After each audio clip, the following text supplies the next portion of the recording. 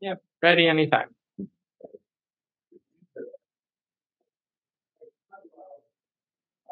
Okay.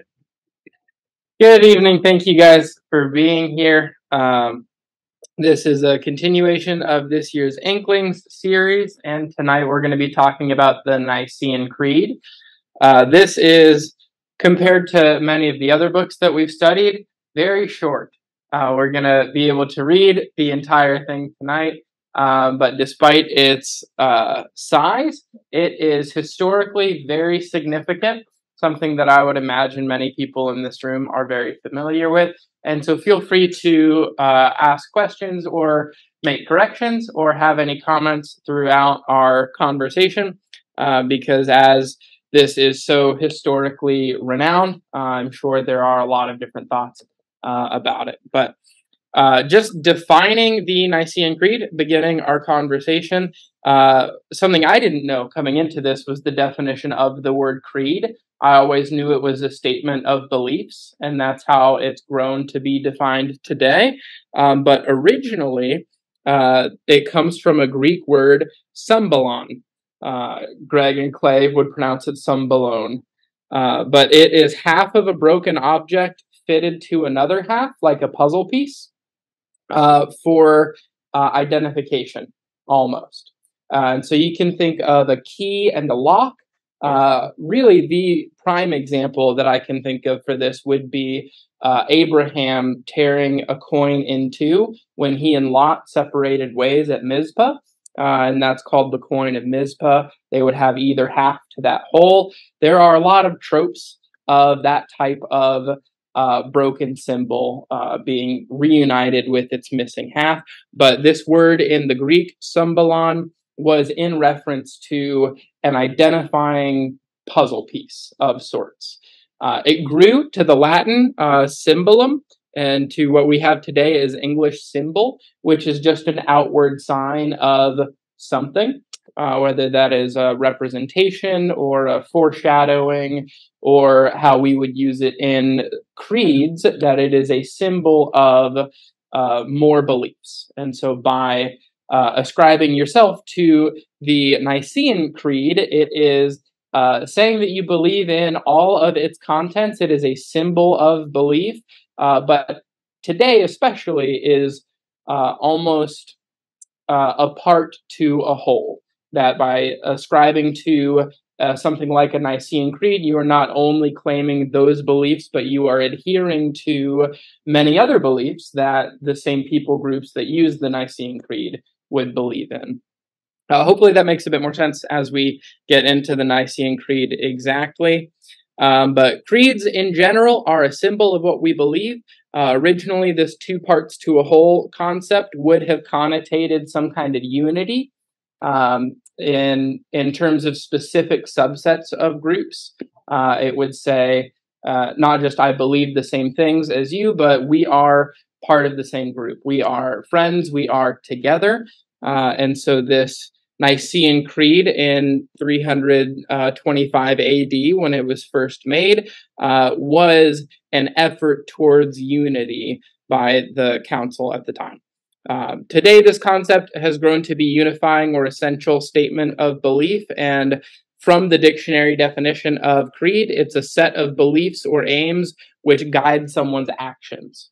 When we look at the actual words of the Nicene Creed, we'll see that it doesn't have too much to do with our actions. There's a lot of statements of faith and belief that we have today that really dictate actions or prescribe a certain behavior. The Nicene Creed itself doesn't have much of a behavior connotation to it. And so this is kind of a modern spin on creed that wouldn't have been as relevant at the time when the Nicene Creed was first made. But the Nicene Creed originated in 325 AD, and it's a statement strictly of beliefs. And it was developed at the First Council of Nicaea. It was meant to fully encompass what Christians believed. It was a cornerstone to the belief of Christianity, still pretty recent to the life of Christ. The church was very young at the time, but had gotten a lot of traction and had grown in number pretty considerably by 325. It had also grown pretty diverse in specific thoughts, different beliefs of what the nature of Jesus was, the nature of God in particular, and that's what the Council of Nicaea sought to kind of rectify with the Nicene Creed. And today, I think Greg described it to me as, outside of the Bible, the most significant religious text in modern history. It is very formative to the development of Christianity in this world. It shows how the mainstream thoughts of Christianity have in some ways held to the basic tenets of Scripture, and how in other ways have had large apostasies from the truths that we see in Scripture. Over time, if you think of a historical timeline of the church, we know that it was more or less sound at first. When Jesus had taught and when the apostles were teaching and establishing the church, they had divine revelation and intervention by Peter, intervention by John in the book of Revelation that would have sought to rectify a bunch of different beliefs and heresies that were going on at the time. And we can assume that there was a sound church for at least some time before pretty quickly the mainstream group that called themselves Christians devolved into what is today known as Catholics. And so for a large portion of history, there was a Catholic belief system. We still think there are plenty of people who believed in the truths of Scripture, whether they had an identifying name or were a sizable group or not. But throughout history, there have been times where people have sought to return to a Scripture-only basis of truth, and the Restoration movement, the Reformation movement being two of those significant times as well. And looking from a historical perspective, the Nicene Creed is very important because even when the mainstream world of Christianity had devolved the furthest points away from the truths of Scripture as possible, the truths that were established in the Nicene Creed were not devolved from. It put almost bumpers on a bowling alley of how far apart we could grow from the truths of Scripture. And I think for that reason, it's very important. For that reason, it was very helpful. But we'll be able to dig into some of the specific words of it and decide for ourselves how helpful, how truthful it is. It's the statement of beliefs developed at this First Council of Nicaea in 325.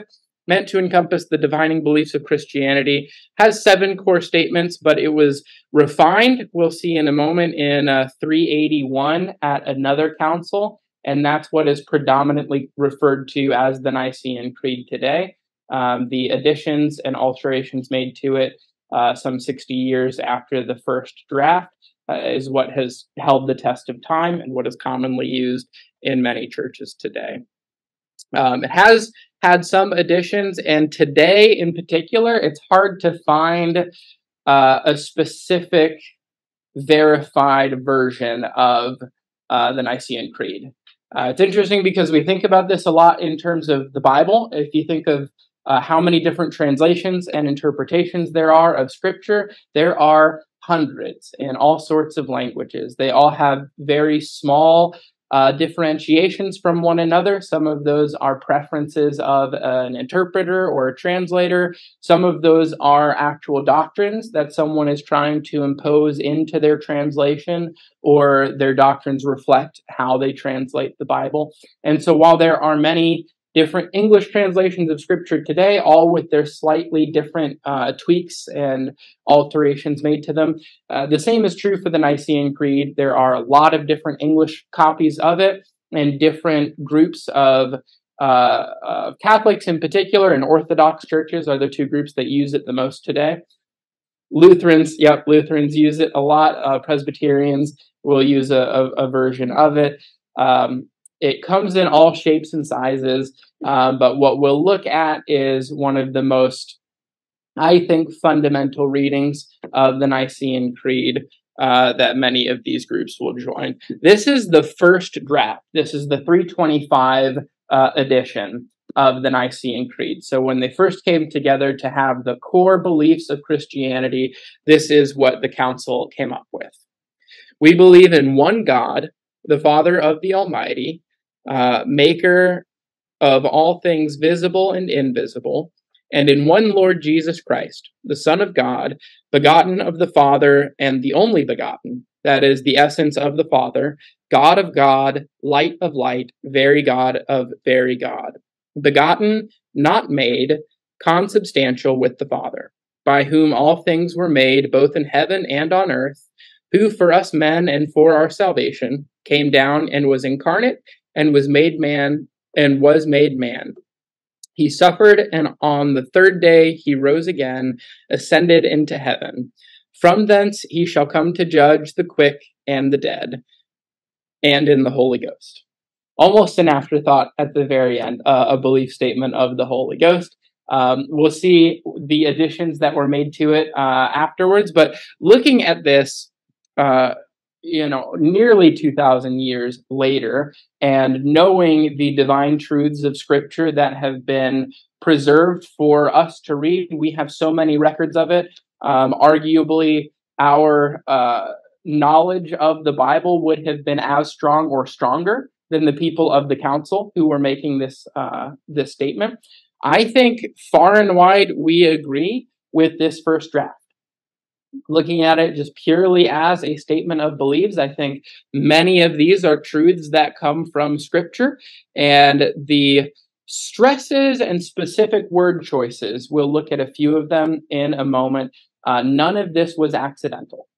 This was determined not just to be the foundation, but also to be created in response to different belief systems at the time. And so it was important that this was foundational truths of Christianity, but also worded in such a way that it protected against some false teachings of Christianity as well. But I think far and wide, in my opinion, they got it right the first time around. We'll see the additions to it. I know this is a little bit small, but this is on the left side, you can see the first draft, the 325, and then the second draft in 381, and there are some key differences. It breaks it down part by part. And so the first draft where it reads, "We believe in one God, the Father of Almighty, maker of all things visible and invisible." The update says, "We believe in one God, the Father Almighty, maker of heaven and earth, and of all things visible and invisible." First draft reads, "And in one Lord Jesus Christ, the Son of God, begotten of the Father, the only begotten, that is, of the essence of the Father, God of God, light of light, very God of very God, begotten, not made, consubstantial with the Father." The rendition of it in 381 turns it into, "And in one Lord Jesus Christ, the only begotten Son of God, begotten of the Father before all worlds, light of light, very God of very God, begotten, not made, consubstantial with the Father." Then it reads, "By whom all things were made, both in heaven and on earth." That was shortened to say, "by whom all things were made" in the revision. The original says, "Who for us men and for our salvation came down and was incarnate and was made man." And the rendition says, "Who for us men and for our salvation came down from heaven and was incarnate by the Holy Ghost and of the Virgin Mary and was made man." Then it says, "He suffered, and on the third day he rose again, ascended." And it's much more specific. In the second draft, it says, "He was crucified for us under Pontius Pilate, and suffered, and was buried, and on the third day he rose again, according to the Scriptures, and ascended into heaven, and sitteth on the right hand of the Father." And then where it ends originally, "From thence he shall come to judge the quick and the dead, and in the Holy Ghost," it is extended to say, "From thence he shall come again with glory to judge the quick and the dead, whose kingdom shall have no end, and in the Holy Ghost, the Lord and giver of life, who proceedeth from the Father, who with the Father and the Son together is worshipped and glorified, who spake by the prophets, in one holy Catholic and apostolic church, we acknowledge one baptism for the remission of sins. We look for the resurrection of the dead and the life from the world to come. Amen. So the right half of the screen is what is today traditionally accepted as the Nicene Creed. This is what, when churches and church groups will use the Nicene Creed, it is the version on the right that is accepted almost entirely by the church groups that still use it today. The basic tenets of the Nicene Creed, as we looked through for both the original and the update, is that God is the creator of all things. Creation is stressed in both of them. And then as it defines Jesus Christ, his participation in creation is also equally stressed. Jesus and the nature of Christ as the divine Son of God, equally considered God, participating in creation, is a major focal point of the Nicene Creed. And that tells us a little bit about the conversation of Christianity at the time, that the nature of Jesus must have been a big subject of debate, something we'll look at in just a moment. But with how much focus the Nicene Creed has on what and who Jesus is, we know that that was a priority in this statement of beliefs and arguably a point of controversy. Specifically, that Jesus suffered, died, was resurrected for our sins, and will one day judge the world. The addition on the latter update of the Nicene Creed includes his judgment and the eternality of salvation. And then the Holy Spirit as part of the Godhead. Seems like a footnote at first. It's expounded upon a little bit in the update, but we see that this statement of beliefs really is Trinitarian.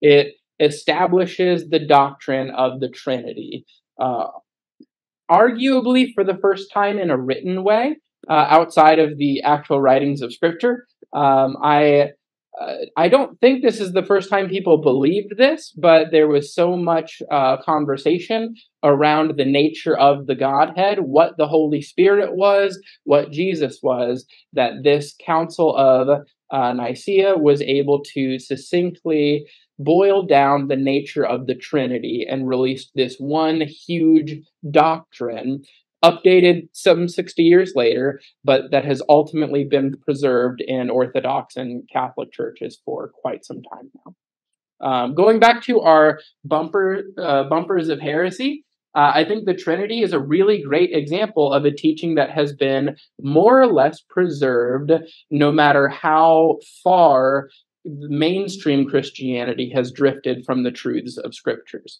While people have changed many things, and we'll look at a lot of those in a moment, especially in the deepest throes of the Catholic Church's reign over Christianity, we see that there have been so many false teachings, so many apostasies that have been thrown into mainstream Christianity, but this general nature of the Trinity more or less has been preserved ever since the beginning of Christianity, thanks in large part to the Council of Nicaea.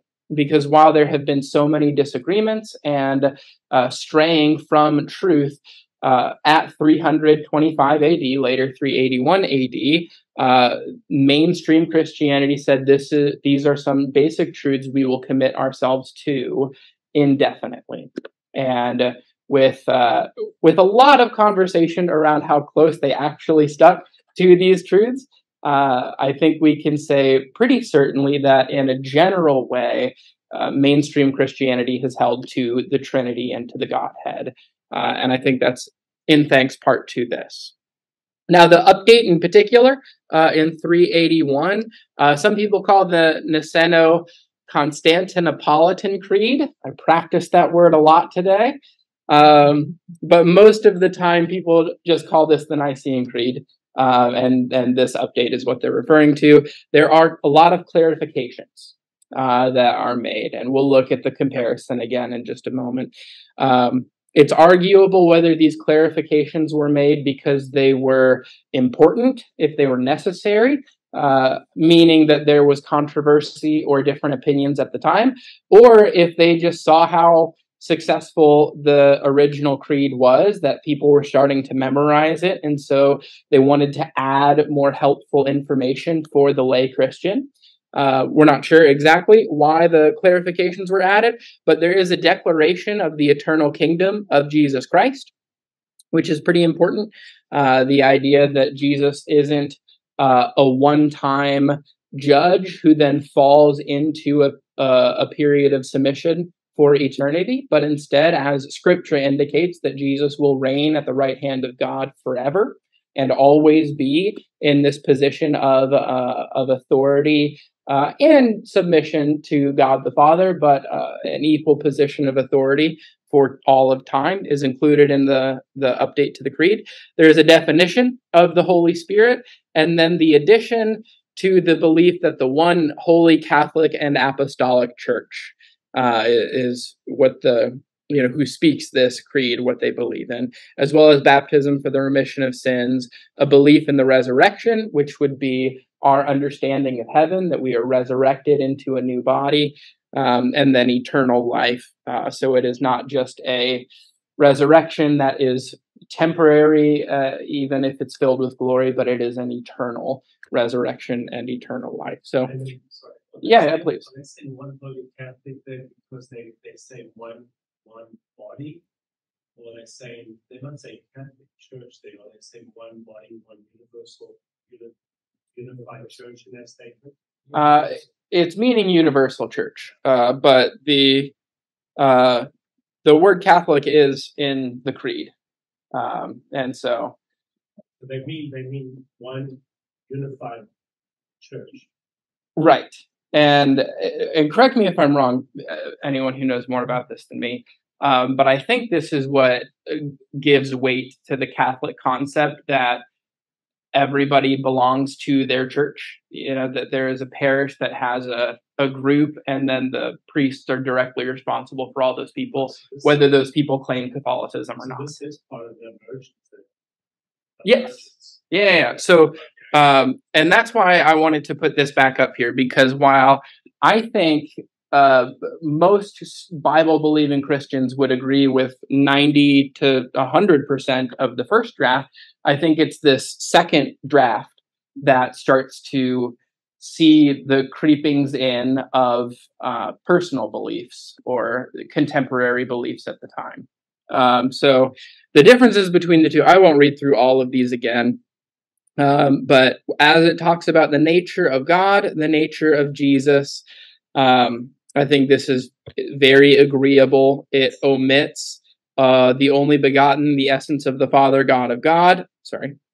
I think it omits that, maybe for brevity. Adds begotten of the Father, before all worlds, light of light, very God of God.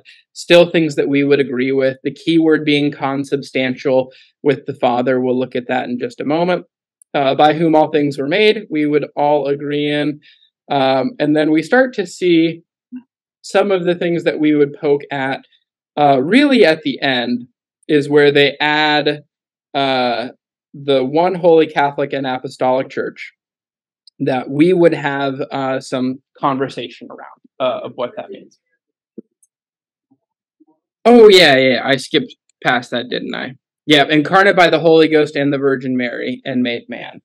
So content-wise, I think we would agree that is the nature of Jesus, but we can start to see some of the personality of the Catholic Church coming in, and this kind of excessive glorification of Mary being put into, this is a statement of beliefs about the Godhead and very little else. And when they start to add anything to that discussion, the first thing that's being added to this conversation of the priority of the Godhead is the Virgin Mary. And so while I wouldn't agree with the content of it, I think the weight of putting Mary into this conversation might be a precursor to their belief in Mariology and how excessively they tend to promote and almost worship. I don't know, maybe actually worship. I don't know if it's almost. So I don't know if at the time it would have been, as much as their worship of Mary. but definitely a precursor to it. And then, funny enough, I think we would agree with most of the rest of it: the one baptism for remission of sins, the resurrection of the dead, and the life of the world to come. And so, while there are a lot of additions, I think it's just a question of when do you stop making additions? When do you decide what is important enough to put into this creed, and when don't you? Because if you and I are asked to make a simple statement of beliefs of the nature of God, the nature of Jesus, the nature of the Holy Spirit, I don't know if we would put Mary into our description. But most of this we would still agree with the major exception of the one holy Catholic and Apostolic Church. We can say that good thing. I think at the time we could. We wouldn't. Yeah, I think it was just there's one holy universal church, and it was the apostles, built right on the foundation of the apostles and prophets. Yeah. Right.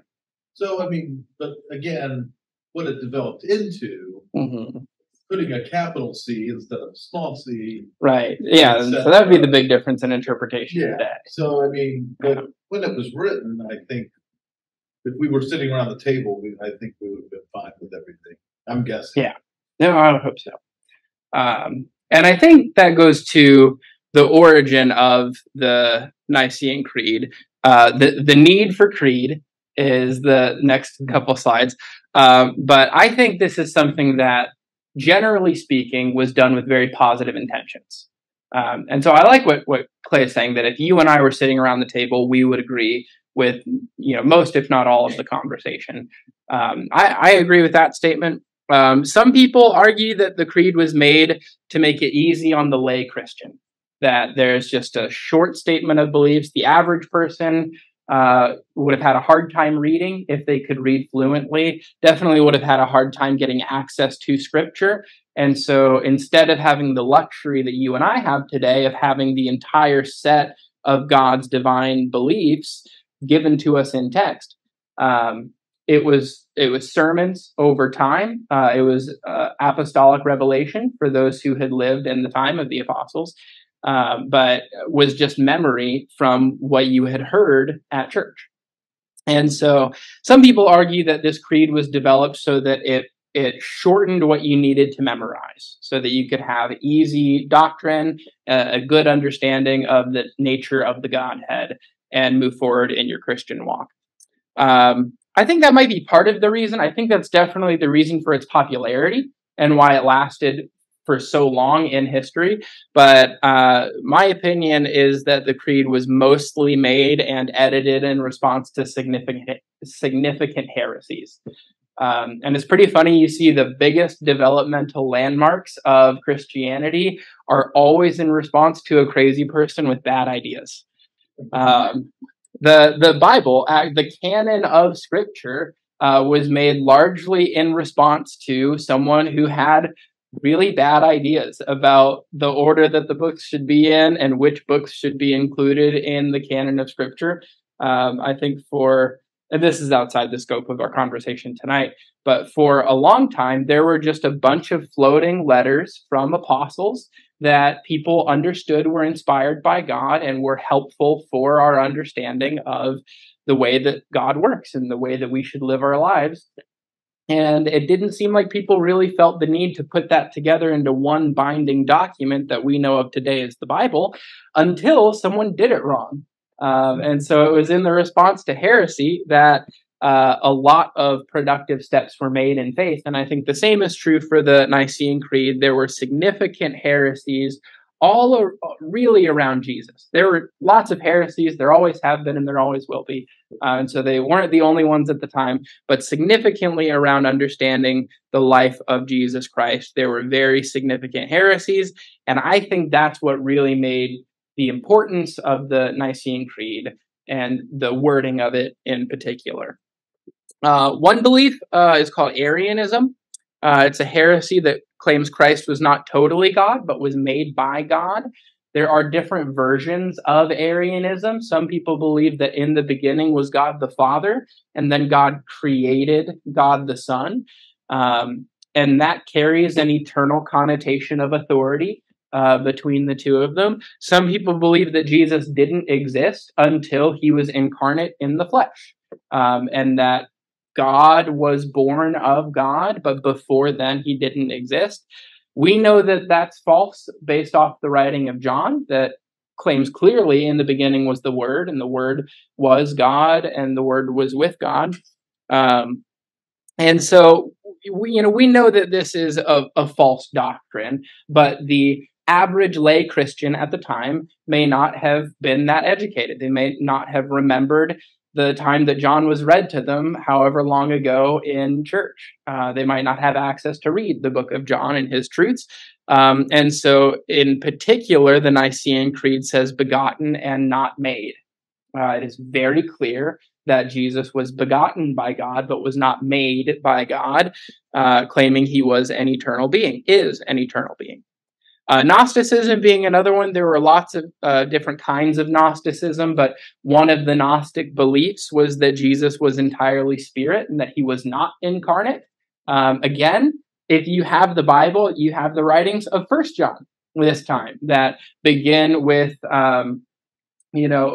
this is written by, we who saw Jesus, who saw him, looked on him with our eyes, who smelled him, who touched him, who talked with him. All of these empirical words about our relationship that the apostles had with Jesus Christ, making it very clear that he was a living, breathing human in addition to the eternal God. But if the average lay Christian didn't know that, and definitely in response to this growing belief of Gnosticism, it's very clear in the Nicene Creed that Jesus was incarnate and made man. And so there is no room for debate in this statement of belief that the argument of Gnosticism is false. I'm going to read a block quote that I found that speaks to how the Nicene Creed fought against heresy in particular. I thought it was interesting. It says, Thomas Aquinas stated that the phrase for us men and for our salvation was, this phrase meaning the Nicene Creed, was that the phrase for us men and for our salvation was to refute the error of Origen, who alleged that by the power of Christ's passion, even the devils were to be set free. He also stated that the phrases stating Jesus was made incarnate by the Holy Spirit was to refute the Manichaeans, so that we may believe that he assumed true flesh and not a fantastic body. And he came down from heaven. Those words, he came down from heaven, was to refute the error of Photius, who asserted that Christ was no more than a man. Furthermore, the phrase he was made man was to exclude the error of Nestorius, according to whose contention the Son of God would be said to dwell in man rather than to be a man. Little dense to look through all of that, but ultimately Thomas Aquinas is an early church father. He was a Christian from a long time ago, and his belief after looking through the Nicene Creed and reading through it, his written statement about it points out a bunch of specific phrases and how those fought against specific heresies of the time. And so we can be pretty confident that every word of this creed was chosen very deliberately, and especially in the kind of update to it in 381, that all of the additions were chosen very deliberately and in response to beliefs at the time. Nothing was added on a whim. The impact on the Nicene Creed onto the world, it's perhaps second to the Bible in religiously significant texts. It is positive, and in a lot of our conversation so far, we've been talking about the positives of it. It has really positively impacted mainstream Christianity by giving it a backbone. That while the mainstream church had drastically fallen away from the truths of Scripture for a very long time, some of the core truths that they hung on to were the nature of the Trinity. But there is a critical examination of it as well. And I think to look at it critically the biggest issue that I perceive and what people have talked about for a long time is just the creation of the Nicene Creed itself. The concept that people can come together and decide what everyone should believe is obviously a little bit problematic. Now, when they do it about these core fundamental truths that are revealed in Scripture and that everyone who calls themselves a Christian ought to live out in their lives, especially the first one, that are the very fundamental truths about the nature of the Trinity, people don't complain too much. But that creation of the creed is one of the many events that gave birth to the apostasy, and that should be a Catholic or a capital C of Catholicism. These committees coming together and deciding essentially what is truth.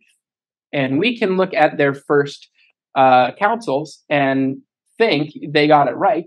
You know, they were deciding what is truth, but they picked out correct truths from scriptures. And so I have no problem with this creed. But eventually, these same councils are what gave weight to the concept of bishops and archbishops and cardinals. These same councils are what gave weight to the concept of popes and what eventually led to the concept that man can create truth. And they phrase it differently when the Catholic Church does it. But historically, we see that it is this concept of people coming together to decide what's best for everyone else. People coming together to decide the truth that led to some of the darkest times, I think, in the history of Christianity, where the mainstream church was the furthest away from the truth of Scripture that we've seen in 2,000 years. So looking at it critically, we might agree with the contents of the creed, with the exception of the Catholic Church. If you know lowercase c versus uppercase c, that's arguable. But many conservative Christians will reject the use of the Nicene Creed and any creed in general on the basis of that it is at best scripturally redundant and it is at worst heresy. If you look at any statement of belief that we are going to hold to, that we are going to repeat, and we're going to parrot, today there's no reason to. If we're all going to read a statement of beliefs in church as part of our worship, we would all read a psalm together. We all have the divine revelation of complete truth throughout all of Scripture. And so the idea that we need to do this with statements of belief that are written by people, especially at this point in history when we have copies of the Bible so well preserved, is at best redundant. And then when you look at the actual contents of it, can be much worse than that. Formal creeds outside of the Nicene Creed are pretty unpopular today. The Nicene Creed and the Apostles' Creed are really the only two that are used on a widespread basis. There are different religious groups that use a bunch of liturgies and creeds, and when they do, they'll use much more than the Nicene. But most religious groups still have creeds, and they just call them different things. It might not be universal like the Nicene. It might not be exactly memorized in the same way, and it might not be part of their worship. But almost every religious group will still have creeds, formal declarations of what we believe. And if you worship with us, if you are a member with us, if you say you are one of our people, then it is a reflection of what your beliefs are as well. Some people will have this very, very much broadcast in their church and in their group. Others will have it a little bit more quiet. I think of the Mormon temple in town that just opened not too long ago. I walked through it when they let the heathens walk through the temple. And this one's in Hilliard. This was last fall, I believe. They had just finished construction, and before they put it into use for the Mormon church, they let anybody walk through. there was a little donation tray. I think it was a fundraising effort. But after the 2 or 3 week period, I forget how long it was, they closed the doors, and now no one is allowed in except for devout Mormons. It was really interesting to hear the word choicing that people used. Every single person that we talked to had some pretty similar words and phrases that they would defer to. And then there was one video in particular that talked about different beliefs and different systems of the Mormon Church. And I think you could look at that entire video and call it a creed. It might not be formal, it might not have been memorized and repeated by so many of their members, but it was a video defining and stating the different things that they believed. Some groups, like I would argue the Mormon Church, are more well known for their creeds. There is a definitive set of beliefs that in theory, every church that calls themselves Mormon, that identifies as part of that group, should share virtually thought for thought the same belief system as the overall organization. The Churches of Christ obviously operate a little bit differently. There is clear autonomy between Churches of Christ, and so there can be different belief systems between each one. In the same way that within a Church of Christ, there is a degree to which members can have different sets of belief. We, I think, still have creeds, and I'll actually post one on the screen. This is from our church website. This is our statement of beliefs. And my favorite part of this is that there is scripture associated with every single one of these beliefs.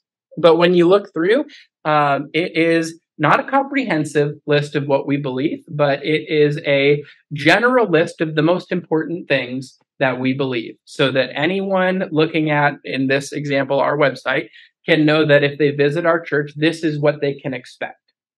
The key differences, in my opinion, is that any creed or statement of belief posted by a church like ours, or posted by a healthy Bible-believing congregation, first are going to have scripture associated with all of their beliefs. And then the specific beliefs that they list, I think are interesting. It shows you what is a priority and what is important to the church. For the example of the Nicene Creed, the only things they talked about at first was the Trinity. And it showed what was important to those early mainstream Christians. The additions that they had afterwards, again, reflect their priorities. And so seeing the Virgin Mary is interesting. It shows the priority of the people at the time. When you look through a website like ours, you'll see what the priority is of our church and the different beliefs that we've chosen to put here.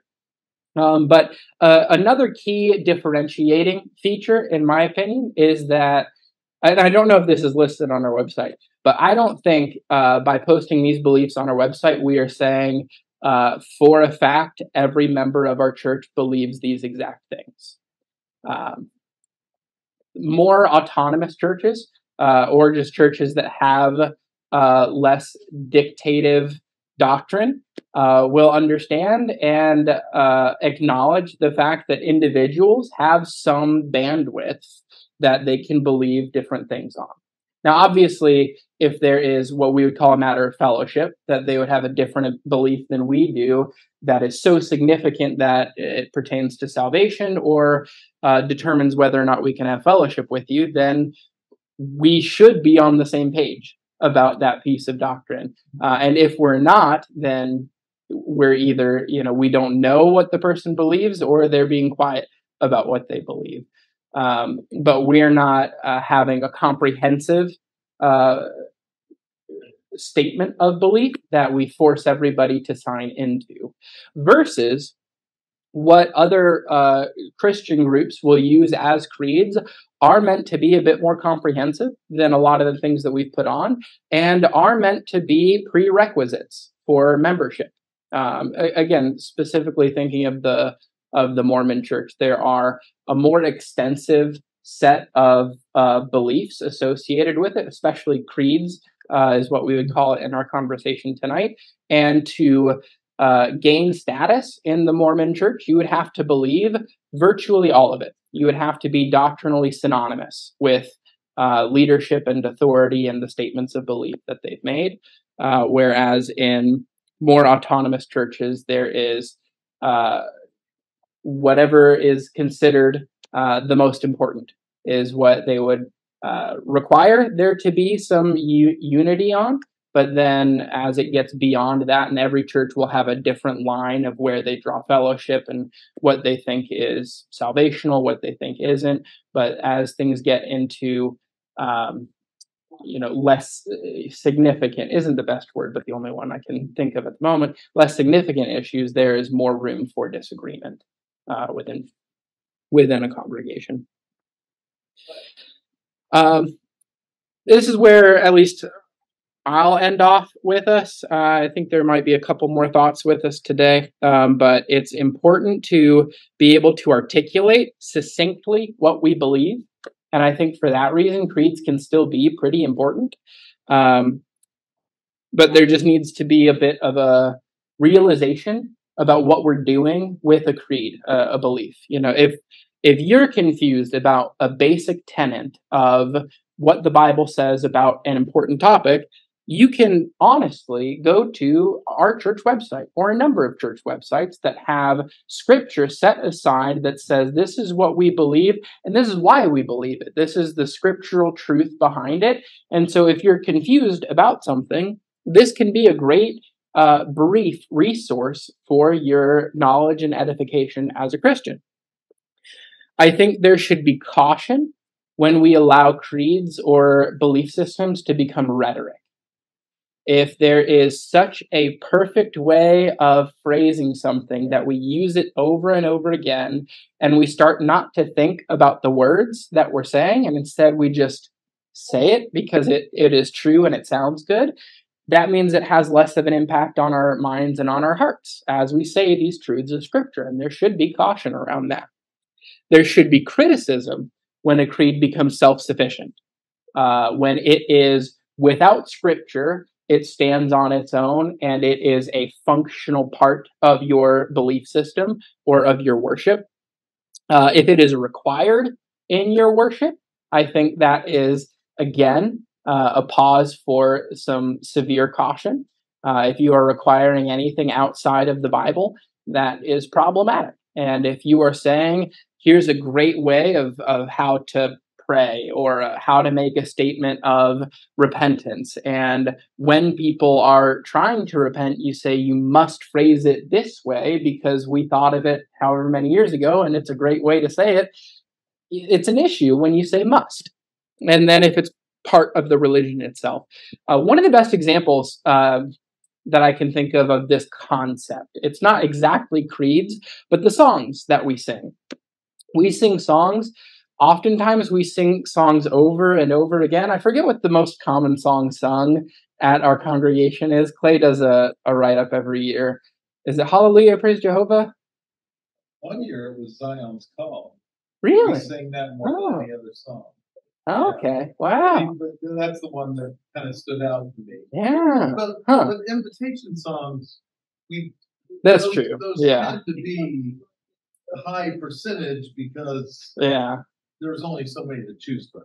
Yeah. So, but Hallelujah, Praise Jehovah is very high. Yeah. Yeah. So for our songs, I would put them into this same conversation where I think they're beautiful. I think they're wonderful. I think a lot of them have truths that were revealed in Scripture that are put into our worship in a wonderfully meaningful way. When we sing these songs and they're becoming rhetoric and we're not focusing on the words, but they just sound pretty and we like how it sounds when we sing it. And so that's why we come back to it and we're not engaging critically in those songs. I think that's an issue.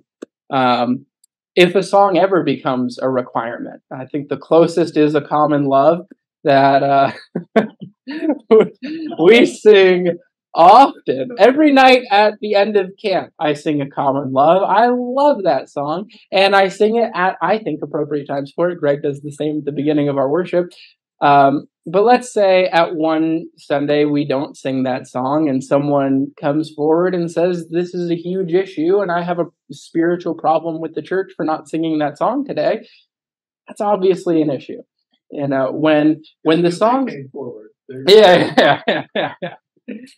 But when it outgrows its usefulness, is when it can be a problem. When we're not engaging with the worshipful components of it, or when we are making it so much a part of worship that it is a mandatory part of worship, I think that can also be an issue. So just because it has the word creed in it, I don't think we should be afraid of it. I don't think we should be worried about incorporating at least its truths into what we teach today. But again, with how much truth we have in Scripture and has been preserved and in our hands and in our seats today, I don't know if there's as much of a need for it. I do have a quick note about the Apostles' Creed. I thought it was relevant with our conversation. The Apostles' Creed is the second most popular creed in the history of Christianity. It is a shorter, basically, I believe statement of what the Nicene Creed is. It is a personal profession of faith, and while it's less widely used, it is very popular. I think the most restrictive, but also one of the more common usages of it, is that people will say the Apostles' Creed before their baptism. When they are making the good confession, instead of the way most churches of Christ do it, which is some variation of, do you believe that Jesus Christ is the Son of the living God? That is essentially what we have before our confession that leads into baptism. They'll say the entire Apostles' Creed.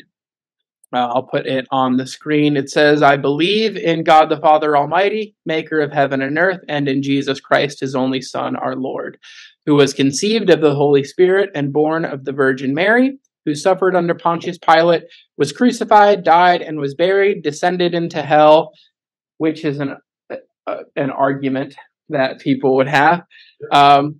But that is one piece that in different English translations, even today, they will have in different places or removed. There's a big conversation of the translation of this passage, whether it is into the depths, which could refer to death, or specifically into hell. But moving on, it says, rose again from the dead, and on the third day ascended into heaven, and is seated at the right hand of God the Father Almighty, who will come again to judge the living and the dead. I believe in the Holy Spirit, the Holy Catholic Church, the communion of saints, the forgiveness of sins, the resurrection of the body, and the life everlasting. Amen. Interesting to have this as a confession before your baptism. I think the information that it is espousing is important, is relevant, with a couple of argumentative points that we may have with it. But it's also interesting to make all of this knowledge prerequisite to salvation. Because when we look through the example of the New Testament, it seems the only prerequisite information is the life, deity, and death of Jesus Christ. And that's it. And when we start to get into the territory of demanding an accurate belief in the church and what communion is and forgiveness of sins, I would argue we should know before our baptism, but resurrection of the body, life everlasting, these are fundamental things that I would hope most people making the decision to become a Christian would understand, at least to some level. But when you make prerequisites where the Bible does not make any, is obviously an issue. This is the Nicene Creed. I'll leave it on the screen for your reference. But do we have any questions or additions to our conversation? Yeah.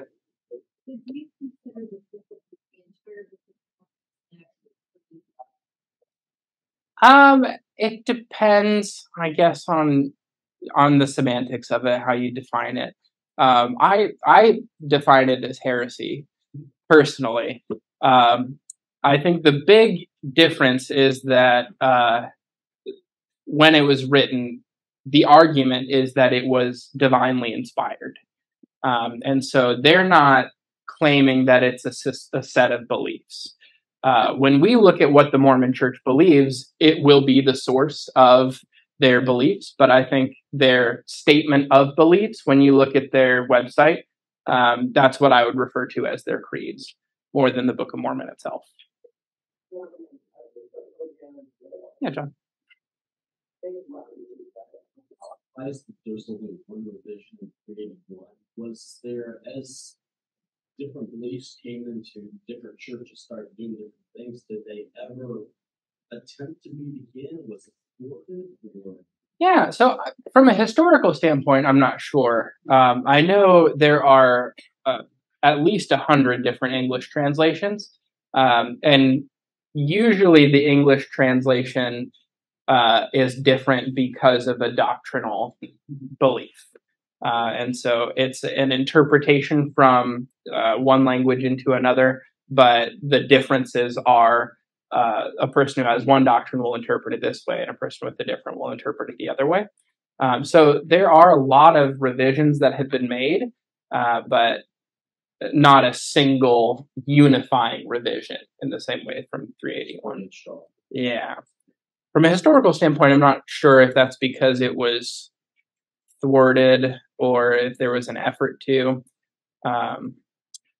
Pragmatically, I would look at it as there was less power for the Pope if you continued to update the Nicene Creed, as opposed to say, we'll keep this and then have papal authority that council with yeah.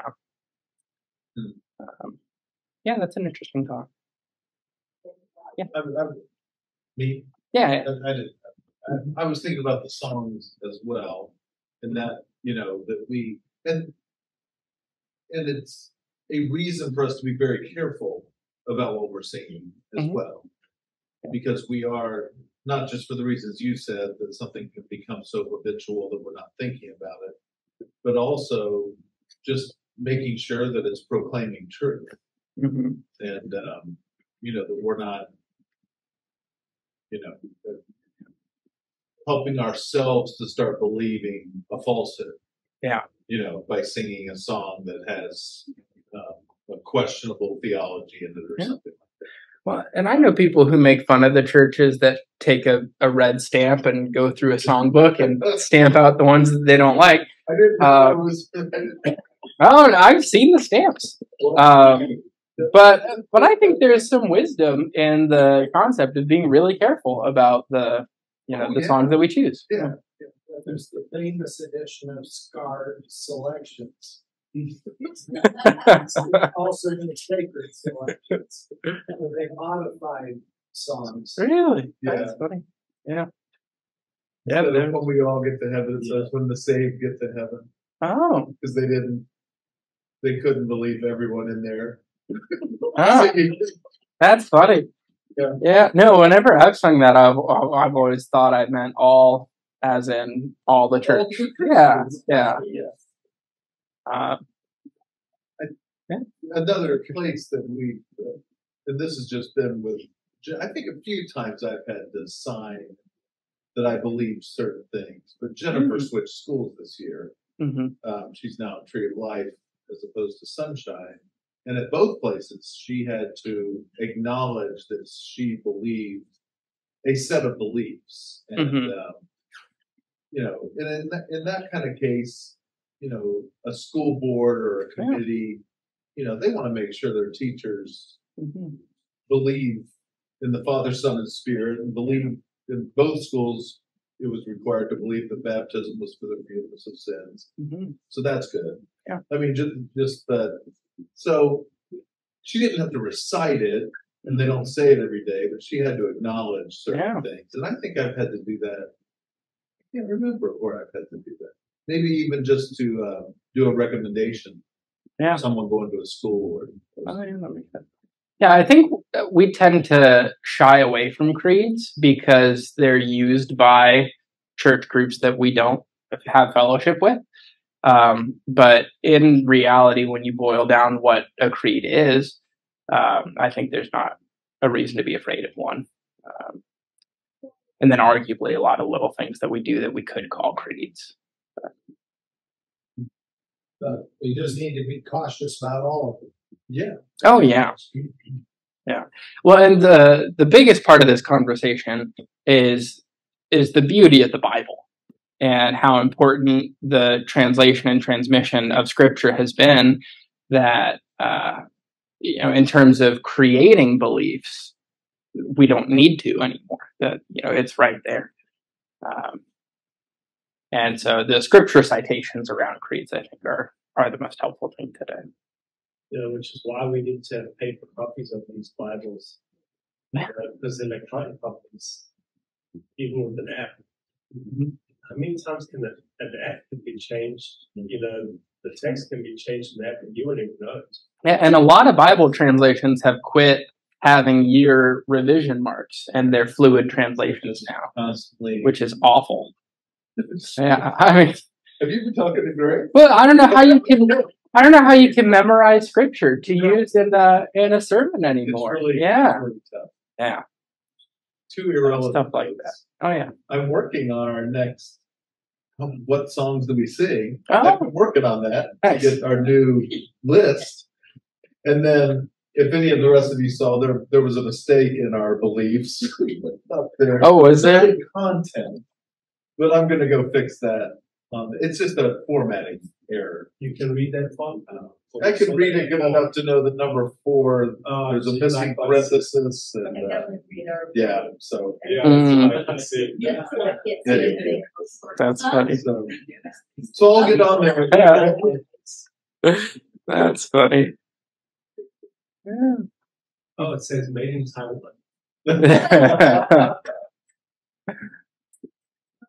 Any other thoughts or questions?